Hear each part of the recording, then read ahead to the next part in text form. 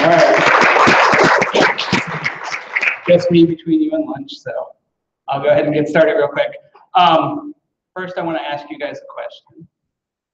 Which of these do you think is the classroom of the future?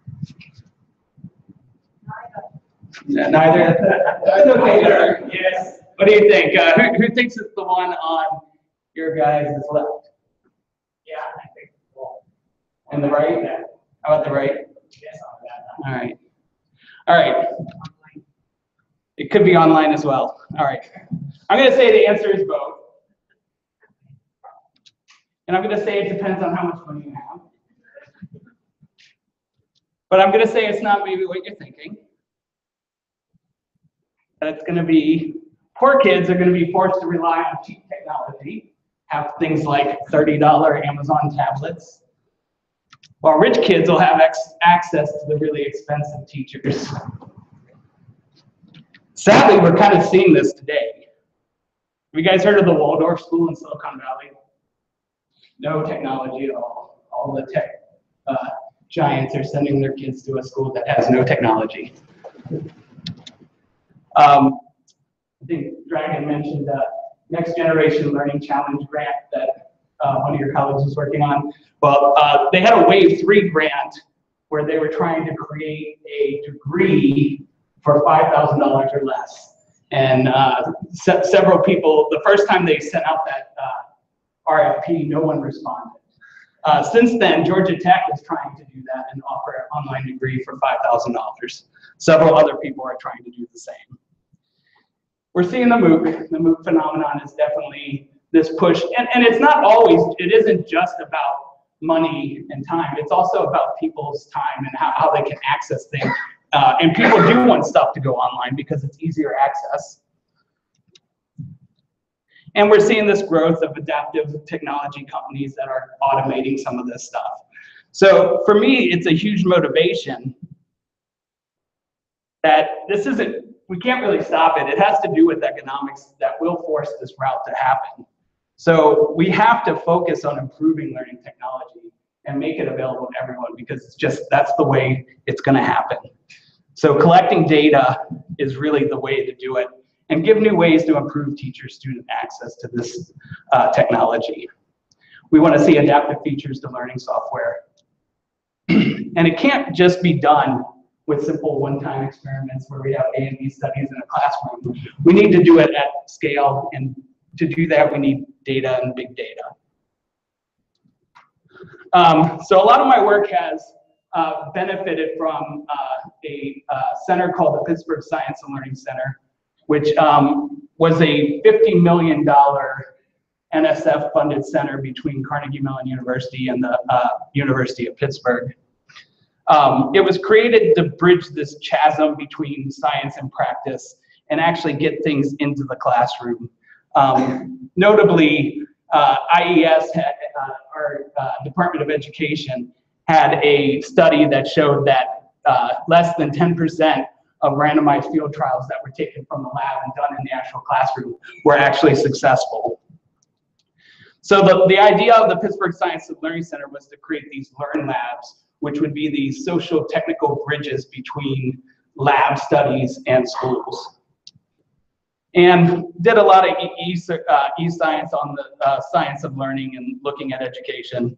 A lot of social processes. Carolyn did a lot of work with collaborative, supportive stuff. And so how can we, the purpose was really to leverage this theory and computational modeling to identify conditions that cause robust student learning. And as part of the Pittsburgh Science of Learning Center, we created Data Shop.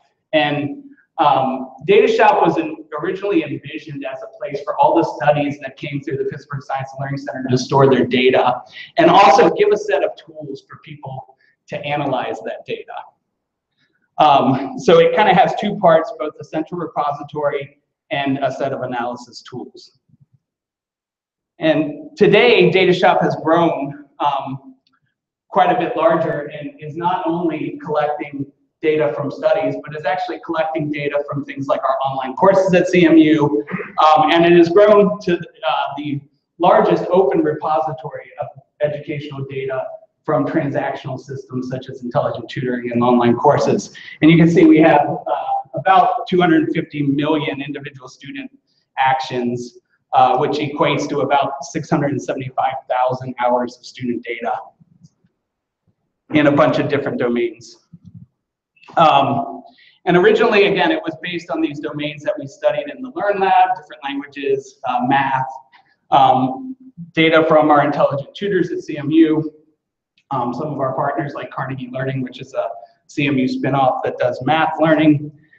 We have data from online courses, particularly our Open Learning Initiative, as well as data from games and simulation. And it's really fine-grained data at a very low transaction level. So one of the things that we're able to do in DataShop is track learning by tracking what we call knowledge components. And a knowledge component could be thought of as a skill or a concept or fact. In fact, we originally used the term skill, and some psychologists and psychometricians and others kind of were saying, well, what you're really tracking is a skill. So we came up with this term knowledge component to kind of appease people. And it really describes a piece of information that we can track in a system to accomplish tasks so we can show learning. And it's tagged at what we call the step level. And that's really like a problem broken down into a single action that the student can do, like filling in a prompt to answer a question, or clicking on a button or a drop down. And when you take these knowledge components and map them back to these steps, you create what we call a KC model. And so that's really just a skill model or cognitive model of a piece of educational technology, a piece of instruction. It's a mapping of all the steps that the student would go through and solve to the different skills that they're learning in there. And this mapping gives us this correct step knowledge component thing that we can track then learning over time. And it's important that we get this KC model right. So the KC model can drive adaptive learning. We can do things, if it's a good model, we can use it to do things like problem selection, choose the sequence of problems, give instructional messages based on what students know and don't know. And particularly in all systems, we can use it to track knowledge and say, we have a good understanding of what we think that student knows or doesn't know.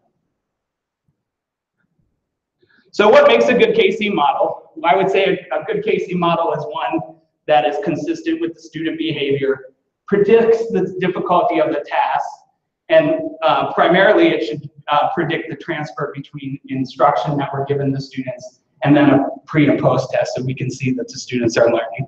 And ideally, that if all these work, the model should fit the data that we have. So to do this, to figure out if we have a good KC model, we can look and see if it has good learning curves. So a learning curve is simply an empirical basis for determining whether this KC model is good. Accurate predictions of the student and task performance should show learning transfer. And repeated practice on tasks involving the same skill should reduce the error rate in those tasks, so we should see students learning. So if we're looking at a learning curve of error rate to student opportunity, we should see a declining curve emerge. So this would be an example of a good learning curve where the y-axis is the error rate, the x-axis is the opportunity, and as you can see, as the students get more opportunities to solve the problem, on average, this would be a group of students solving the problem. We see the error rate overall is declining, and we would probably say this instruction looks good. And again, we can see if that matches our pre and post test hypothesis, and if it does, we could say, yeah, this looks like it's doing what we're doing. Unfortunately, not all learning curves look this good. Sometimes they're flat or go upwards, and different things can happen, which I'll talk about shortly. But how do we originally make these models? So traditionally, we've used cognitive task analysis. But CTA, it definitely does have some issues. One, it's very human-driven. And second, it's highly subjective. We bring a bunch of different people in to make a mapping of the skills or even define the skills in a particular set of instruction, we'll get very different answers. So we can get these, a lot of different results. And then probably the worst problem about this is when we go back and fit these models to the data, it's almost always wrong. The human discovered model doesn't necessarily fit the data. So if human-centered intuitive design is not the answer, how should we design these models? And I would say we shouldn't design them. They should be discovered. The actual model is out there in the data. We just need to discover it. So we can use the data, and here's an example. We're generating all this log data from educational technologies. You guys are doing that here as well. This is a great opportunity to harness this data, validate and improve the models that we have. Myself and Ken Katinger, my colleague at CMU, developed this method that we could use the learning curves and the KC models to find a good way to see where we can find improvements in these models. And we came up with three main strategies for finding improvements to a student model. One, we want to look and find learning curves that aren't smooth, so they might be jagged. That might say there's something wrong with the questions. It might say there's something wrong with how we define those skills or knowledge components. Another way would be no apparent learning. That means we have a flat curve. And then the third thing would be unexpected error rates. So one problem seems to be significantly harder than the other when we've tagged both of those with the exact same skill or skills. So here's an example of producing a learning curve. So imagine I have a set of instruction that's on geometry, and we just tag every opportunity that the student has to do any problem in that as they're learning the skill geometry. Well, that seems somewhat feasible. That's what we're trying to do. But if we map that single skill to the data that we get a curve that looks like that red data up there. It's all over the place. Doesn't look like a nice smooth learning curve. So that's probably not the right model. So the single KC model is one end of the spectrum.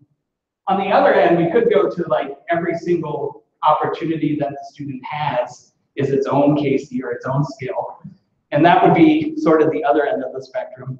A little more complicated because we could have multi-coded, multiple skills per step.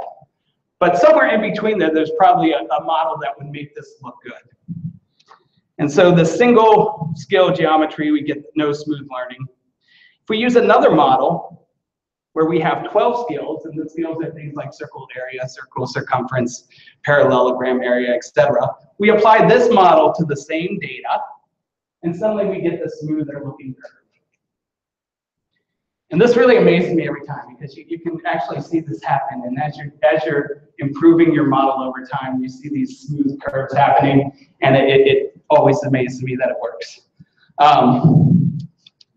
You'll see in this case, it's not exactly a declining curve. In the end, it's going up a little bit. This happens to be adaptive learning. So as students are performing, they're dropping out and learning the skills. So at the end there, it actually looks like they're not learning, but those are really just the students who are not getting it, and they may have other problems, like they just don't have the prerequisite skills to get through these problems. But is this the best model that we can come up with? Well, even though that overall curve didn't look too bad, if we look at the individual curves of those individual skills that compose it, we see that some of them look pretty good. They're still kind of declining error rate curves. But some of them aren't as good. In fact, this one composed by addition looks really bad, and this is an opportunity where we can improve this model. You also notice the parallelogram area down there is really flat. So it's like showing no learning happening. But the error rate is also really low. So that's actually another opportunity to quickly fix the system, because we're obviously giving students way too many parallelogram problems. They already know that skill. So we could cut that off and change the parameters and give them less of those problems and probably save a lot of student time. But back to composed by addition. So composed by addition is the skill where you're finding the area of composite shapes, like the area of the side of the house where it's a square and a triangle. And for some reason, it looks like students weren't learning this. And when we actually go into the data, we see it has a zero slope as well. So it appears there's no learning happening. So what we actually hypothesized is that some of those blips in there, it actually is maybe more than one skill in the actual learning curve. So maybe there's actually multiple skills embedded in that single curve. And when we actually went back and looked at some of the points in there that were high, and if you were in my tutorial, I kind of showed this, you could drill down and look at the problems. And it turned out in some of those composed by area problems, it would say, find the area of the side of the house that's composed by a square and a triangle. And other problems would say, find the area of the side of the house. And it didn't say anything about a square and a triangle. So we hypothesized there was this additional skill involved where the student had to decompose the shape in those harder problems and say, oh, this is two shapes. So we went ahead and added that skill to those problems, didn't change any of the instruction or anything, went back and reevaluated it, and we got better AIC, BIC values. So AIC and BIC, Akaki information criterion, Bayesian information criterion, are just some methods we can use to compare models. And by showing that it's a better fitting model, that kind of suggests that there is something there and maybe we should split the skill. So what does the better fit really mean? It means the new model should be better at driving the instruction to students. So if we went back and reran with this new model, we should get a more optimal problem selection algorithm in this adaptive learning. But it does require a redesign of the technology so we can actually access these new findings. So we actually did this and suggested resequencing the problems based on adding this new skill. We put the ones that had the single skill first and then the harder ones second. We changed the knowledge tracing algorithm by adding the new skills in there. And we created new tasks that isolated that planning part of the problem. So we weren't actually asking the students to solve the whole problem, but we wanted to isolate that part and say, how would you solve this problem? And it was actually a multiple choice question. They had to say, oh, this is two shapes. And then we had to change instructional messages and feedback and hints. So it's not all data-driven, it's data-driven, but it does require some work. This process does require some work. And then we went ahead and we reran the cognitive tutor geometry portion that we did.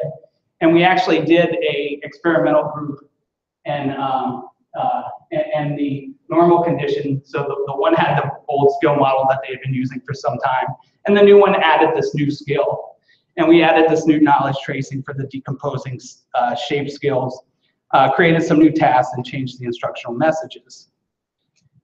And what we saw is that our control using the original tutor versus the treatment,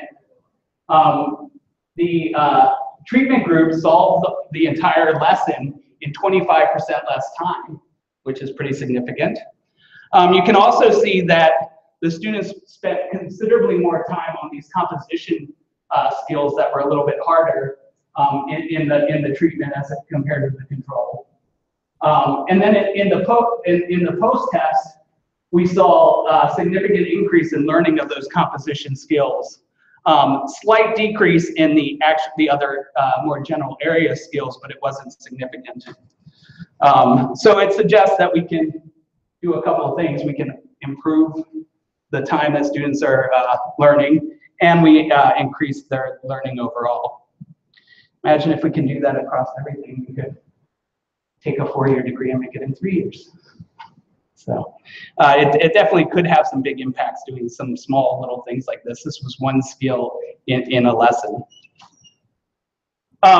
So now we went back and said, hey, can we help our faculty do this automatically? So within DataShop, we've done this categorization where we show different types of curves, whether they're low or flat, whether we see no learning, whether there's too little data, high error rates. And we can automatically help the instructors see these learning curves and help them improve their courses overall. And we're actually doing this with a lot of our instructors at CMU who are using our Open Learning Initiative, whose data flows right into DataShop. So can this process be automated even more, and can we bring it to scale? And the answer is yes, we can.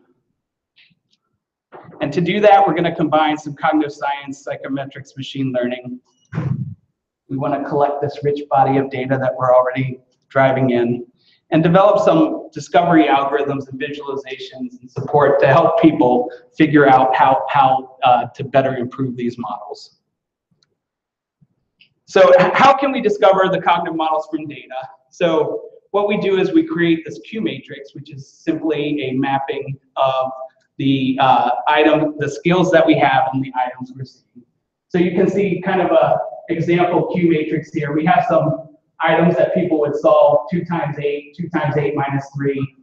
And we have different skills that are attached to those. And if that skill appears in that question, we can put a 1 there. So you can see the first one has multiplication. The second one has subtraction and multiplication. The third also has subtraction and multiplication. And the final one has addition and multiplication. Can you guys think of any other skills that might be present in those items? Oh, order of operations, that would be a good one. There's some others. Anyone? All right, so yeah, so dealing with order of operations, also dealing with negative numbers. That third one there would give you a negative number. That might confuse some people. So what we could do is add these additional learning factors in. Do they give us a better fit? They probably would, but you can just see.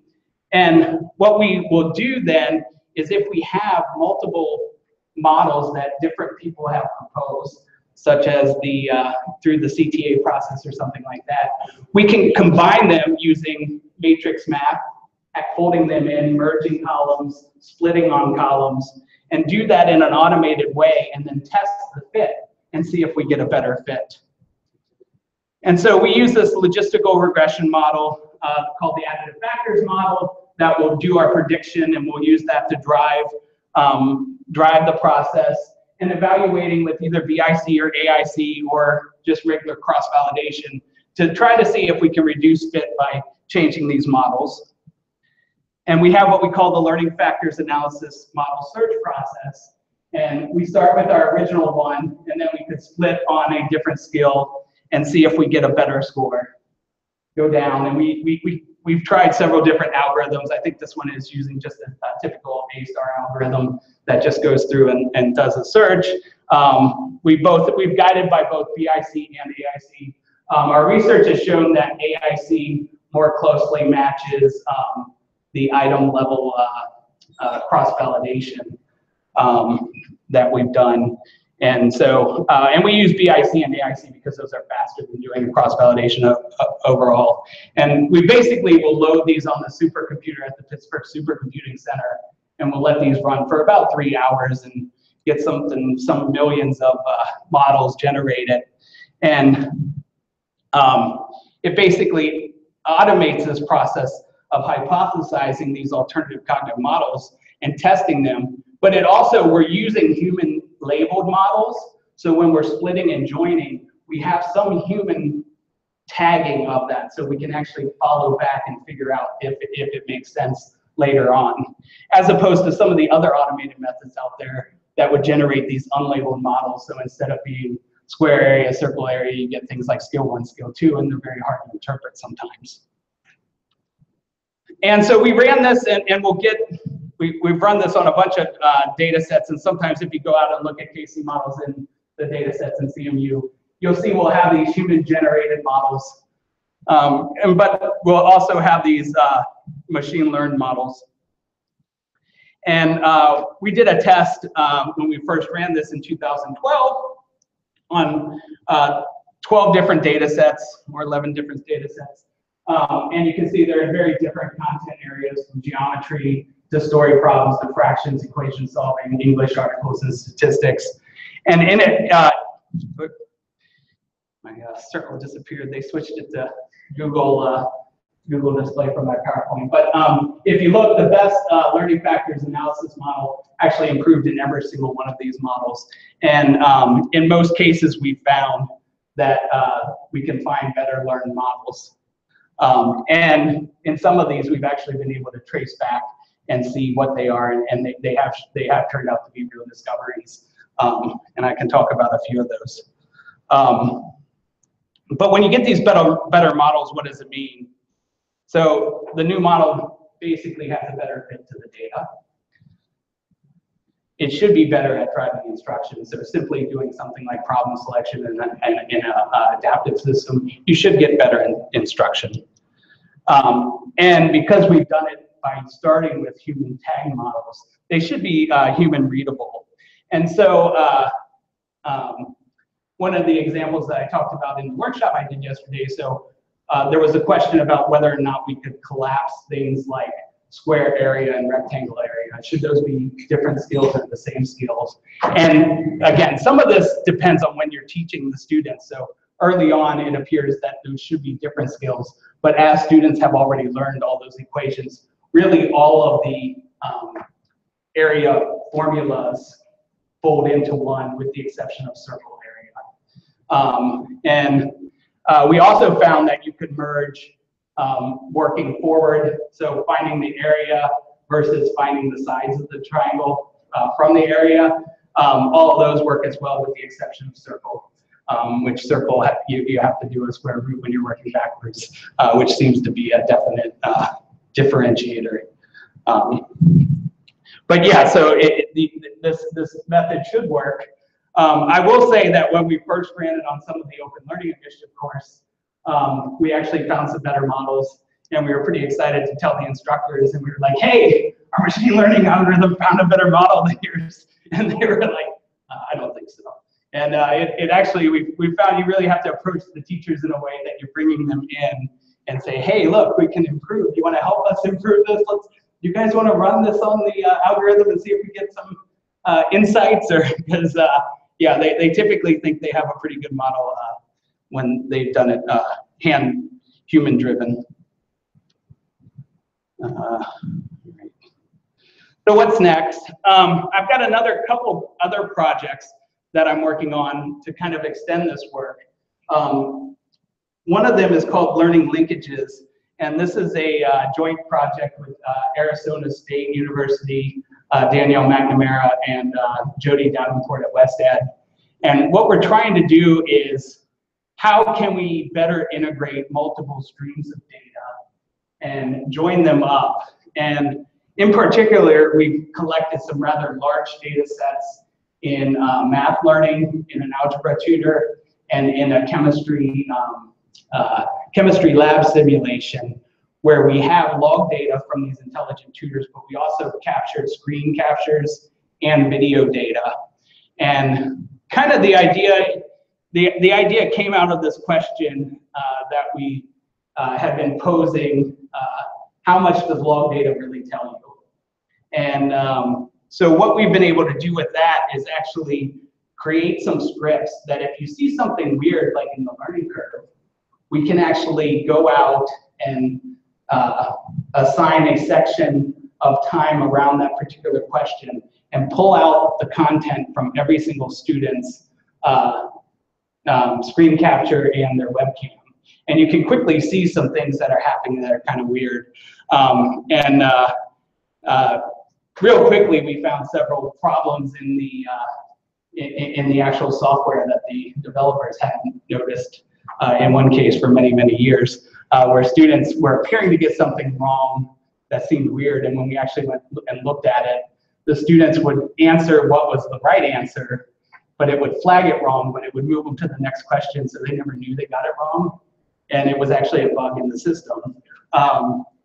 We also found some cases where the students' log data did not predict their post-test, and we thought that was kind of weird. So we went and looked and pulled those streams of data, and we had multiple instances of this where you would have one student sitting there, and for every single question, he was asking his neighbor what the answer was.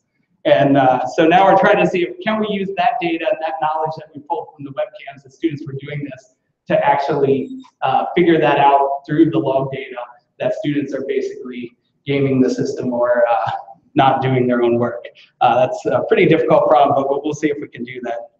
I also have a project with Noboru Matsuda at Texas A&M University, where we're trying to improve student learning in the online courses by applying a lot of these techniques and building a dashboard to help teachers as they're teaching it for online courses and for MOOCs. And then if you were in my workshop yesterday, one of the biggest project that we're now working on is what I call the next generation data shop, which is literally a infrastructure to take in existing data sources like DataShop and others and try to make them where we can do analyses across these data sets.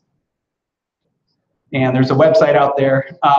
We brought in the DataShop. We've also brought in Discourse DB, which is Carolyn Rose's work, which you may have saw in her talk, workshop yesterday. Also MOOCDB, which is an MIT system, and DataStage, which is Stanford's data repository for all their edX and Coursera courses. And we have a great team of Carnegie Mellon, including myself, Ken Kadinger, and Carolyn, also MIT and Stanford and the University of Memphis. And really the idea was that there's these different data silos and different time scales that people are collecting data on, as well as different data types. And it seemed that the different communities and different researchers were all doing their research sort of on these own spaces and not really going across and looking at these big questions that we want to do in learning analytics and things. So how can we enable more work to be done across these different data storage modules? And also we had this issue with DataShop that a lot of people had data, they wanted to share their data potentially, but they didn't feel like they could put it on DataShop server and store it at CMU. So to solve that problem, as part of LearnSphere, we're creating a distributed deployment and storage.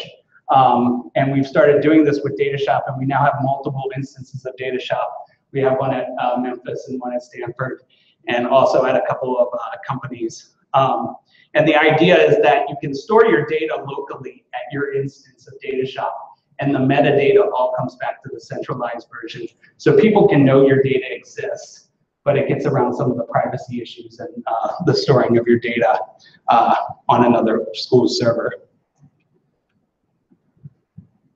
And finally, we've been working on building a workflow authoring environment, which again, if you were in my workshop yesterday, I did show a demo of this. But the idea is not only do we want to share analysis, share data, but we also want to share analyses. We want to be able to have people show what they've been able, how they got their results for their papers. And we, you know, in my dream world, I envision a place where people will write a paper, they'll share their data, and they'll share their analysis, and other people can then instantly go and run and recreate the analysis, but also extend it.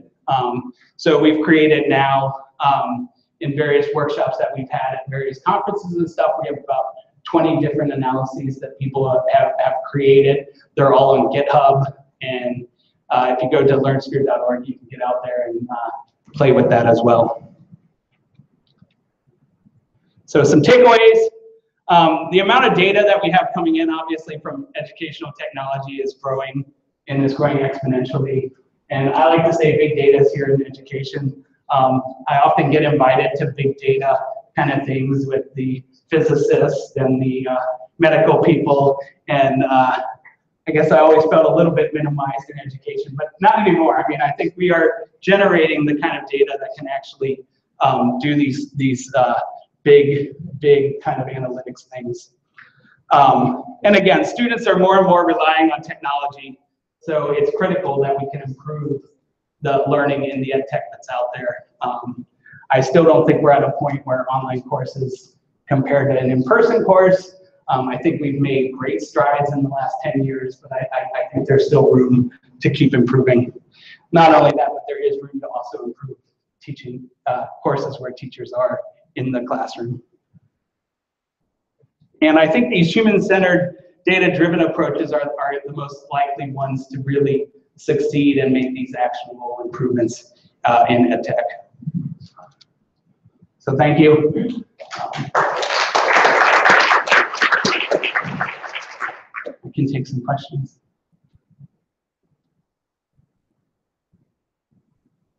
Yeah.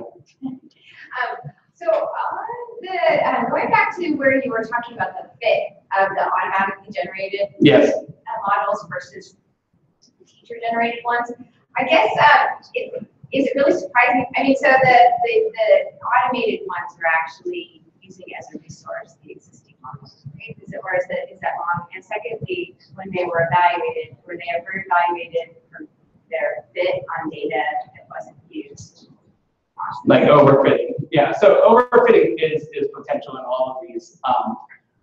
But for the first part, yeah, we're using the models that were human generated, but we're using multiple different models. Right. So yeah, I'm just saying that it's not surprising then that you can find a way to take these individual models and like search for a way of combining them that fits better and then showing that it fits better. Right? Sure. I mean, I'm just wondering what do you think that means? Right. So, well, the interesting thing is when you go back then and look and you see what caused that to happen, and the fact that we started with these human-generated tag models, we can go back and figure out why it happened. And you see things, and again, I like to use these toy examples like the geometry area because it's intuitive, makes sense to most people who've had geometry, but doing things like merging, working forward and backwards to find area for the different ones. It turns out like some of them are harder, like circle area is not, it's better to keep that split, but things like square and parallelogram, it doesn't matter if you're working forward or backwards, you can track that as one skill. So in the grand scheme of things, what does it matter? You get more efficiency, right? That's really what we're trying to do. It isn't exactly surprising that we can always find a better model because, yeah, you're right, we're going over this massive search space. But I guess the key takeaway is there are better models out there. Yeah. So building on Carolyn's question, when you find a better model, is it something that's immediately explainable or understandable to the lecturer who's provisioning you that data? So you mentioned this anecdotal story where you go back and say, hey, I have a better model, and the lecturer's not really interested in talking about it. But when the lecturers do view it, is it the case that they can understand the model that's being discovered by the machine, or is it? It's not always the case. It's usually the case we can figure out why the model came out better. But sometimes there are some weird things that happen, like circle area gets merged with trapezoid area, and it turns out that those are both just hard skills. Those are the kind of the hardest area skills, and they kind of pulled those together as the hardest problem, and you got a better fit. Should those be merged? No, probably not. That's just kind of an overfitting kind of thing. So it's not always the case, but we've had multiple cases in multiple domains in physics and in this, we have an engineering statics course that we've done this and have found improvements that the teachers were like, wow, yeah, that makes sense. And also related to that, I was wondering about the division of labor between what the instructor does and what your analytics team does. As I can imagine, you say, okay, I have this tool available, the instructors are not very keen to use it by themselves. But how much assistance or service do you have to provide in your unit in order to get an instructor willing to use your tool first to get the analytics, and second, to receive feedback from it in a way that helps their teaching? Yeah, so it's been a multi-stage kind of thing to get adoption, and it's actually started outside of my group with the people who are developing the Open Learning Initiative and actually developing these courses online, and they've been a big help in getting the instructors to move their courses in there with the expectation that they would have these analytics. So the instructors are interested in learning. They like seeing the learning curves. And again, I can't tell you how amazing it is when you're working with someone and you see these curves start to form. You have data all over the place, and then you fit it with a new model and you have these smooth curves. And like it's a good feeling for the instructors too, because they're like, oh, yeah, I'm able to see that data. And that's super important too, because then if you have this dashboard that's driven by these predictions of these skills that you've put in as your learning objectives or whatever, it's critical that they're predicting what you think they're predicting. And so as you get better models, the instructors and the professors feel more comfortable with it as well. There's definitely, I'm not doing this. This is purely a research project that we've kind of incorporated into that. And we do run several seminars, and we work with individual instructors who need help. But most of the instructors, once they get it, they start doing it on their own. We haven't had a lot of instructors, but more than 10 have done it and are doing it on their own now continuously. Yeah. So you mentioned a math example and an engineering example. Yeah. I'm curious on programming. We've seen similar results where people have decomposed programming problems. And Yeah, definitely. And programming is a big area that there's a lot more research going on just because of the nature of the type of assignments that we have. But in the OLI courses that are doing programming that have these kind of skill taggings with the interactive activities, they have done that in several of them. And we're working on several more of the programming ones, obviously, at CMU. Those are some highly important courses that have a lot of students in them. Yeah. for the OLI courses, are you seeing smooth learning curves appear for the specific skills or? Absolutely, yeah, definitely. And it is the case with some of those online courses. To create a curve, we have to have at least 3 points to create a good curve. And often teachers will only put in 1 or 2 problems on a specific skill. So it does require working with them to get them to understand what we're trying to do and say, really to assess this problem, you need more than 1 opportunity to show the student has the skill. So a lot of it is working with them to improve, create more opportunities, create more problems, create more interactive problems that give you multiple chances to show skills. Yes? This is a bit more general with respect to how we are going to use or using machine learning, future of machine learning in this domain of learning analytics. Partly my concerns are addressed at the points Kathleen and Dragan have been making for the past 2 days. So my research is also based on book data, and this is something I try to address. So when we are starting out, if you want to deploy a model, you need a lot of data. So if you start, so everyone has to develop a new model for their own course. That's how it seems like. You are also sharing an example of physics and then maths separately, right? Now, universities are always going to be starting new courses, and there are going to be changes to these courses every time. Right? Does that mean that I have to throw away the model that I created last time? I have to create something new? Yeah, no, you wouldn't have to. The question was, would you have to create a new model every time you create or change a course? And no, that's definitely not the case. You can use what you have. And some of these models do transfer. It is the case that the actual educational technology, the system you're using also matters. So just taking my geometry area model and slapping it into someone else's geometry may not fit. But in general, those skills should be largely transferable and should be a good start. Did you have a? Yeah, does it make sense to develop algorithms and machine learning algorithms to adapt to such changes? Yeah, I think that would be great. And just to give you an idea of the way that we generally start when we're working with new instructors that come in, particularly with the online courses, they have brought it in at the level of learning objectives. And we'll say, okay, first tag everything with your learning objectives. And we can do that automatically, actually. And we can just go through and tag based on learning objectives. And again, typically that's too high of a granularity. You're not going to get these smooth learning curves. But we can see these bumps and say, okay, you said that these are both teaching the same learning objective. Why is this one harder? And then they'll say, almost always they go, well, that's harder because you have to do this. And we're like, okay, well, let's add that skill in. And then, we work from there. We do a couple iterations like that.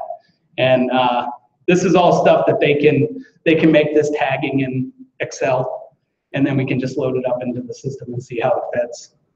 Right. So can there be any transfer across institutions? Say we are running a geometry course at AWS. Would your models be any adaptable? Yeah. Yeah. I think all our models are out there, and we can share them. There's also there have been some other efforts to try to kind of define some of these learning models. Shingen is going to talk tomorrow about XAPI, which is the Experience API. That's an idea that came out of the Department of Defense in the United States to kind of standardize learning, and part of that is creating these community of practice that build specific domain type models. Yeah. So it strikes me that, so you talked about these experiments where for the same course, there were models that teachers developed. You found a better model for that course. If there were people who had models for geometry courses, but not this geometry course, could you use the same approach to take models from a variety of geometry courses and create one for a new course? Is that the Yeah, I'd like to see that. Yeah, I haven't seen any other models from other courses yet. Yeah, if we build a big enough community and we're creating these across different courses and things, it would be interesting to see if we could predict and build models that could predict across them. Okay, so let's thank our speaker again.